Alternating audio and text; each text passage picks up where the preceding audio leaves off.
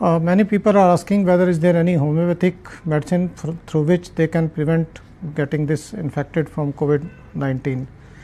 virus infection. In homeopathic system of medicine, there is a treatment approach where we identify a prophylactic medicine, means the preventive medicine, through which they can keep themselves away from this infection, and that approach is called finding a genus epidemicus, which is a remedy which covers the symptomatology which is available in the general population, and we compile those symptoms, and the remedy which covers most of the symptoms is identified as genus epidemicus, which is further validated on patients how much it can treat them well also when they get infected. So, at that stage,